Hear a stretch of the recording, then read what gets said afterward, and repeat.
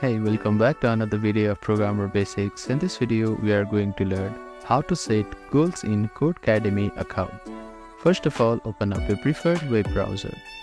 Now, at the address bar, type in codecademy.com and click on Enter. Make sure that you are logged into your account. After that, click on the top navigation bar under your profile icon. Now, click on Account plus Billing option here.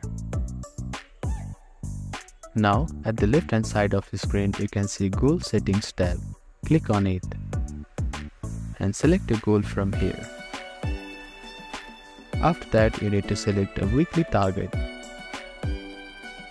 After selecting it, you can click on Save Goal Settings button here.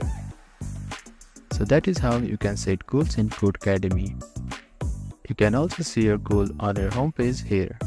You can edit it from here. So that is how you can set your goals in Codecademy account.